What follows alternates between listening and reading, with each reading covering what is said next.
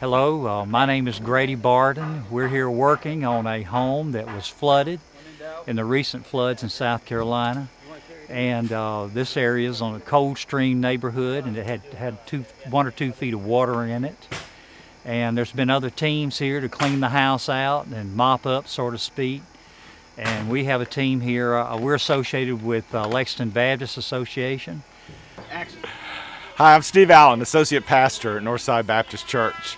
And we're here at this home today because, like many homes, this one was destroyed by the flood waters that came through several weeks ago. In fact, the water got up into the lower story of this home, and everything on that bottom floor had to be completely removed. Now, why we want to do this is because while we certainly believe strongly in the message of Jesus Christ, that He died for our sins and that He rose again the third day, we also feel it is vitally important that we put hands and feet to that message and we show the love of Christ.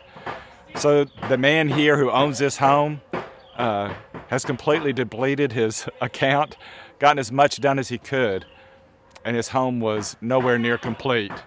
So some members at Northside came here this morning to show that very love of Christ. And you can hear all the hammering and the sawing behind me. They're putting in floors, putting in walls, and getting this man's home to where it's livable again. We think this is important for us at Northside, to not only share the good news of Christ, but to share the love of Christ. Amen. That was perfect.